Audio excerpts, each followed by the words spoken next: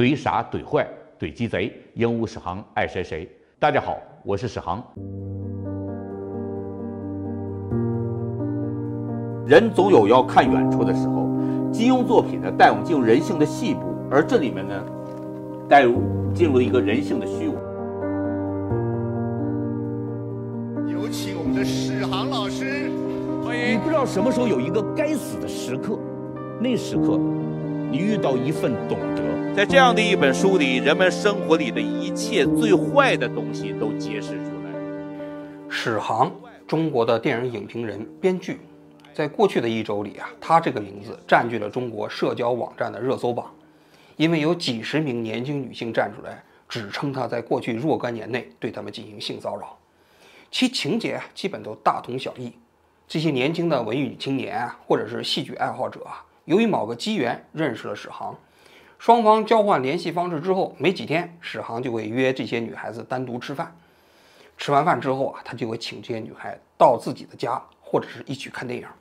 在这个过程中，他就会对这些女孩子肆无忌惮地进行性骚扰。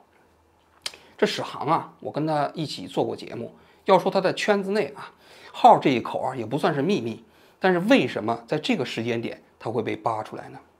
咱们今天就来讲一讲史航性骚扰的这个故事啊。话说啊，在豆瓣上有一个小组叫青年编辑们，都是一些年轻的女性的图书编辑。他们在今年4月份的时候开始曝光一个叫范鑫的人利用自己的职务便利性侵自己的下属，当然没有成功啊。这范鑫呢就是做出版的，后来呢他创立了一个叫一页的品牌。这一页呢主要是出版一些女性作品，所以啊图书编辑里主要也是以女性为主。后来这些编辑们就偶然之间知道啊，这范鑫在一页成立之前不久啊，曾经性侵过自己的女下属。当时呢，这个女孩子是从国外留学回来，长得也很漂亮，就被他们招进来，做前台也做文秘。这范鑫没过多久呢，就约这个女孩一起去出差。这女孩一开始还有点犹疑，你想这么年轻的女孩子跟自己的老板出差，这老板就跟她讲说呢，还有另外一个生意伙伴，3个人一起去。但是他们到了另外一个城市之后，那个人很快就消失了。当天晚上喝了一些酒的范鑫呢，就进入到这个女孩的房间，就想强行性侵这个女孩。而女孩就极力反对啊，极力反抗啊。结果这范鑫的眼镜也被打掉了，脸上也挂彩了。2个人就在僵持中间，在这个房间里度过了一夜。回去之后，这事情就败露了。这范鑫呢，就在公司的群里头啊，就说这件事情不许往外讲。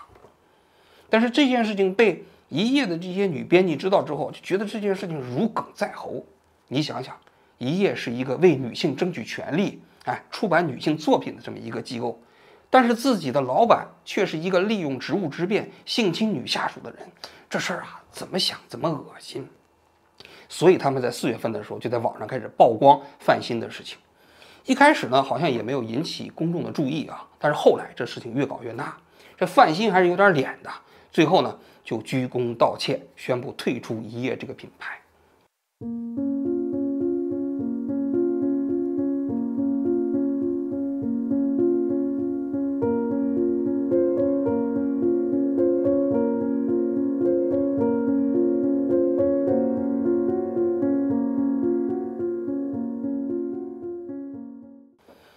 那么这件事情做完之后呢，这青年编辑们这个号啊，你想想，肯定就成为了很多女性关注的这么一个焦点。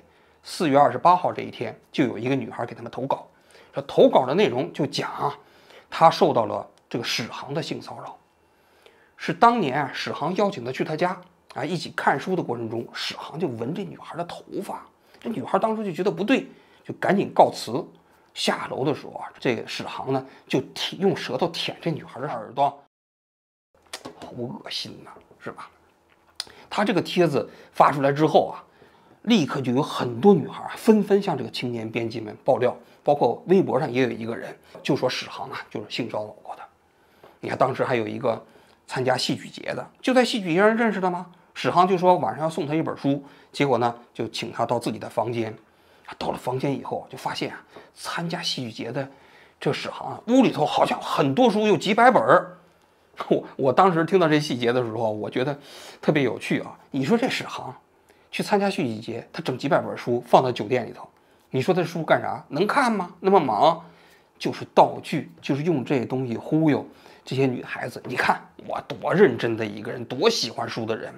人的人设是由书完成的，一旦发现你居然读这种书，那个人设可能崩塌，当然可能暴涨。我其实就经常想，工人说，我最近读一个你们绝对没有想到的书，就是哎呀，就这样。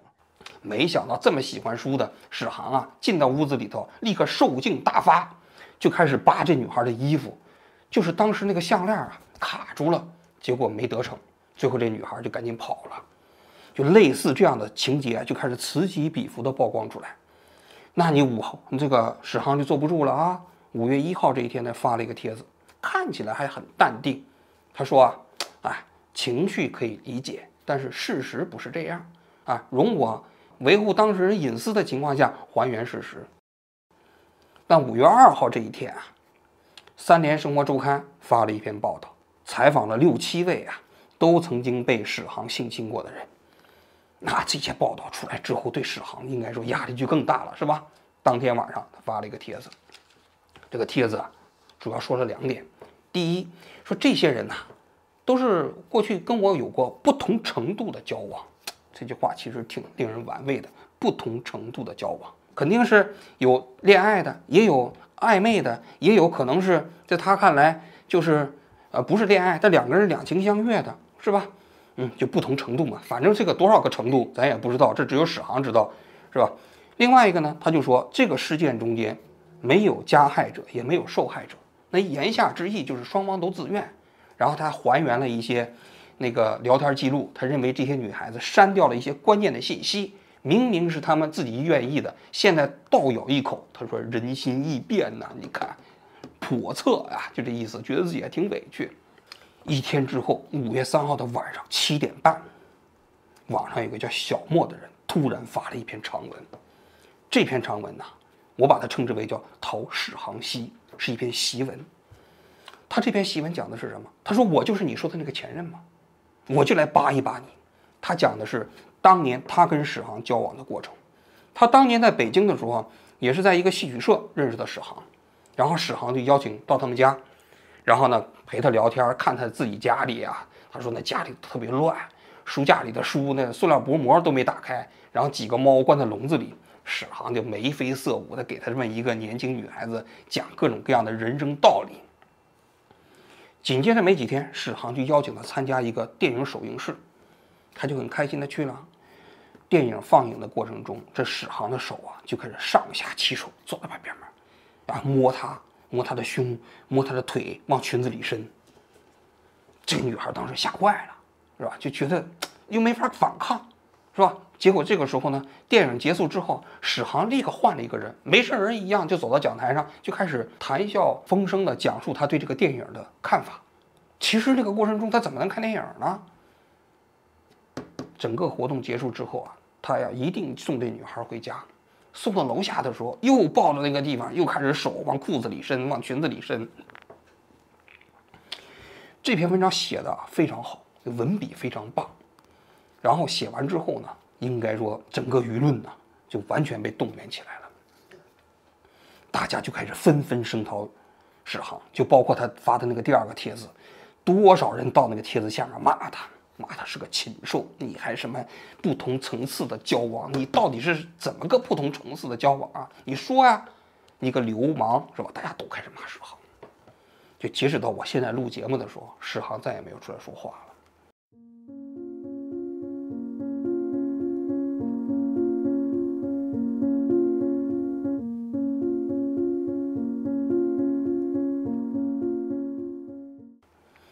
怎么看这件事情啊？我觉得第一点，首先啊，史航性侵犯这些女孩子的事情啊，应该说是板上钉钉的，不可能有假的。因为你想，你找几十个女孩子一起诬告他，这种可能性太低了吧？不太可能吧？全国各地还是不同的地方呢，是吧？所以呢，史航是肯定性侵害了这些人。其次呢，他还是利用了他自己的优势地位啊，对这些女孩子进行了性侵害。虽然表面上看是自愿的，就他有些聊天记录啊，你看起来好像是这女孩没有拒绝，但是呢，交换性的性骚扰啊，其实表面上看，有的时候呢，你看起来就是自愿的，但是强势一方利用信息差，也包括利用自己优势的地位啊，对对方进行控制，所以呢，导致对方不敢拒绝，看起来双方像是自愿的。这个我觉得说的有道理。你比如说史航呢，他找这些女孩子的时候啊，他也有一些小技巧的，比如说他把女孩子叫到自己家里头，给她展示一大屋子书，给人感觉自己很博学。还有呢，带这些女孩参加电影首映式，参加戏剧节。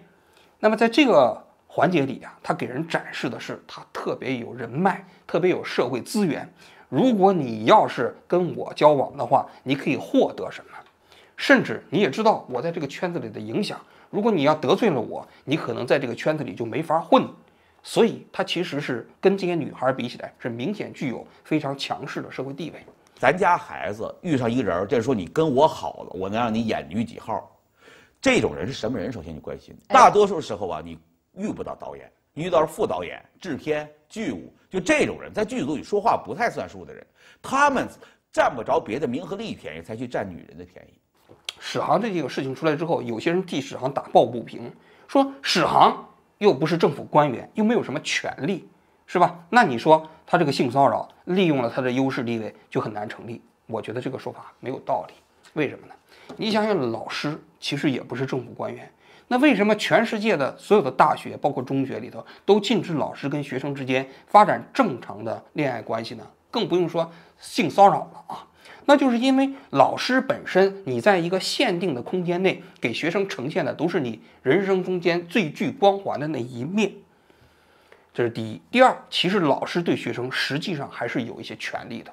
你比如说，你可以决定你的考试成绩啊，你能不能考上研究生啊，分配啊等等这些因素。其实史航跟这些女孩子之间也有些类似，他把这些女孩子带到他那些得心应手的舞台上，给这些女孩呈现的都是自己光环的一面，同时展示了自己强大的人脉。对于那些涉世未深的女孩子来说，这就是一种震慑，即便是被性侵了，其实啊也很难随随便便的对她说不。说到这儿，我还要补充一点啊，其实史航对这些女孩子，我个人觉得早就超过了一般意义上的性骚扰。如果这些女孩描述的那些行为是真的话，我觉得他其实是猥亵，强制猥亵，不是性骚扰。按照中国的法律规定，他可以被判处有期徒刑5年以下了。说句心里话，我挺欣赏小莫的这篇文章的，我觉得他的文笔非常好，他既有女性的那种细腻啊，同时呢又有那种细腻叙述过程中间啊排山倒海般的愤怒。而正是其实他这种文笔，也包括他文笔背后隐藏的这种情绪啊，让很多人对他的遭遇产生了共情，最终呢，实际上才产生了这么大的舆论力量。所以我个人觉得，就是到现在为止，史航肯定是社会性死亡了。你跟史航也是同班同学啊？对，我们班的嘛。那个史航是我们班的败类，我们入学的时候，他在那个图书馆，他在3天内就把那个所有的新生的女生挨个看手相都看完了。哦，那个时候还带动手的哈，是吧？对。现在比较好了，他现在主要是动嘴说了。他史航是精通各种雕虫小技啊，对，我觉得那都是属于是套路哈，属于是市场的套路。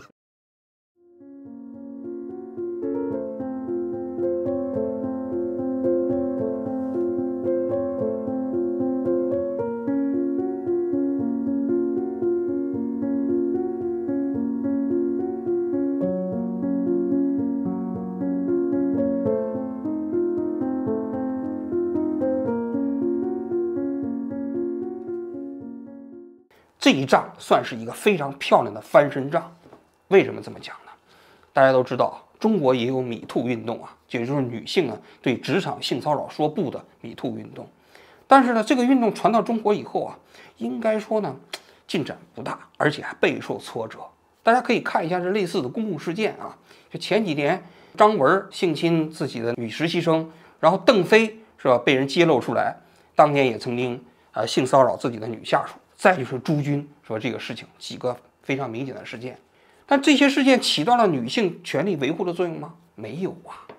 邓飞起诉了那个刊载文章的那个公众号的作者，结果他还赢了。朱军呢起诉了弦子也赢了。虽然说从法律上来讲，你赢了官司，并不表明你其实没做这件事情，只是根据中国的法律来讲，对方所呈堂的证据不足以支持他的结论，所以呢，其实他们败诉了。但是，一般人实际上没有办法分辨这么细致的区别，都会认为，你看朱军赢了吧，弦子输了吧，所以弦子就是诬告嘛。那邓飞赢了吧，那个女孩输了吧，那可见邓飞是清白的嘛。所以你看到了吧？这个米兔运动在中国啊，其实啊，在法律上是很难保障他们的权利的。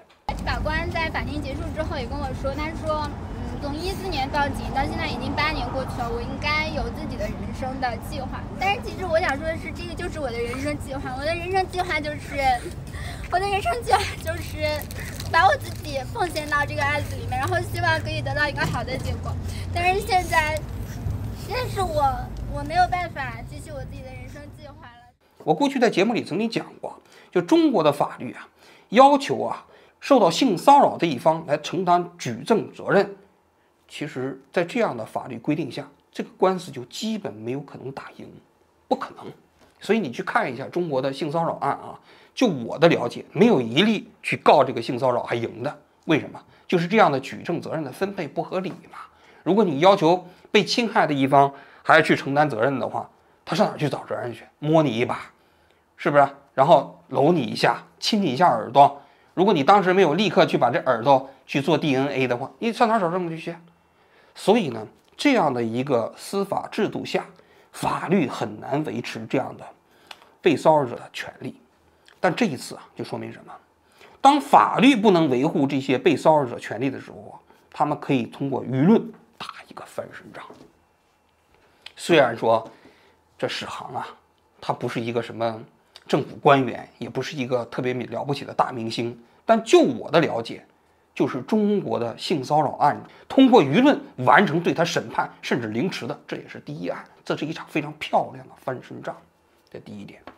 第二点，我觉得小莫的这篇文章啊，他非常成功的地方是他做到一个非常强大的情感动员。无数的普通人呢，在他的文字的叙述魅力之下，感受到这些被性侵害女性的痛苦。他为什么打动人？是因为他其实没有把男女双方在这个事件过程中间进行对立。因为过去啊，许多这个性骚扰案，也包括米兔运动的人呢，他会有意无意的啊，把女性跟男性对立起来。由此呢，很多男性基于自己的本能，就会站在这些男性的立场去考虑问题。但是小莫的这篇文章非常非常聪明，他没有陷入到这样的逻辑，他更多的强调的是性骚扰实际上是一个权利问题，并不是一个性欲问题。每一个人都有可能遭受这样的被骚扰，或者是权利被侵害。我看到网上有一个人在讨论这件事情的时候，说了一个观点特别有趣。面对这些被性骚扰的女性，很多男的就说：“那你报警啊？你为什么不报警？你不报警的话，你在网上写小作文，这算什么？”那个人反驳的时候说：“他说你们这些人天天在网上抱怨自己的老板给你们996，你们当时报警了吗？你也没报警啊！你为什么在没报警的情况下，你在网上写小作文来抱怨你们的老板呢？”我觉得这个逻辑啊，反驳得非常好。实际上，并不是每一个人在面对权利受到侵害的时候啊，都会下意识的第一时间选择通过法律的方式来维护自己的权利。更何况，中国的法律其实能维护被骚扰者的、被性骚扰者的权利吗？不能啊！别说性骚扰了，有统计表明啊，性侵的这个案子啊，中国的报案率只有7%左右。那你想想，更何况性骚扰了。第三点，小莫的这篇文章啊，我个人觉得他的视角非常有趣。就过去的所有的这些性骚扰的受害者在网上啊写文章的时候，都是一个受害者的叙述视角，都是一个被男性审视的对象，所以呢，他们会讲自己的委屈，然后控诉。但是在这篇文章中间，你看这个因素不明显，他没有多少委屈，他有愤怒，但是更多的实际上他是带有一点俯瞰的角度啊，去嘲讽凌迟史航。我觉得有2点让我印象深刻。第一，他认为时间属于自己。我们年轻，你半个老头子了，是吗？时间怎么可以属于你呢？当你坟头长草的时候，我们还是青春活力四射呢。第二点，它代表着是一种未来的价值观。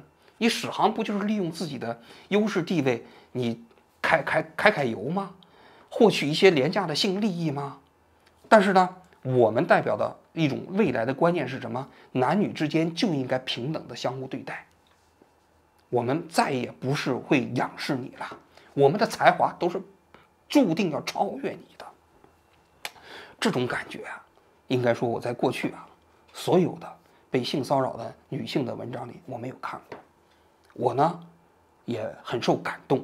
我认为真正的男女之间的关系就是这样一种状态。女性真的要调整自己的心态，变成这样一种状态的时候啊，她在跟这些骚扰他们的人战斗的时候才会更有力量。不要把性骚扰啊和被骚扰之间的关系变成男女之间的性别对立，而要变成什么呢？变成未来跟过去之间的斗争，变成陈腐和现代之间的博弈。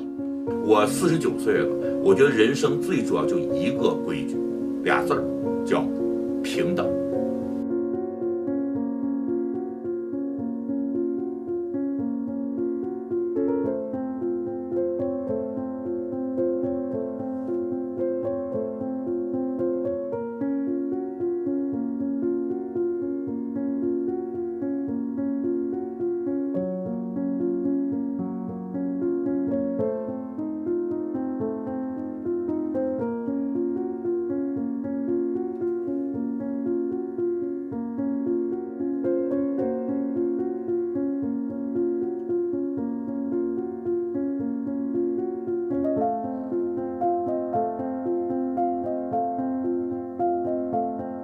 有请我们的史航老师，欢迎。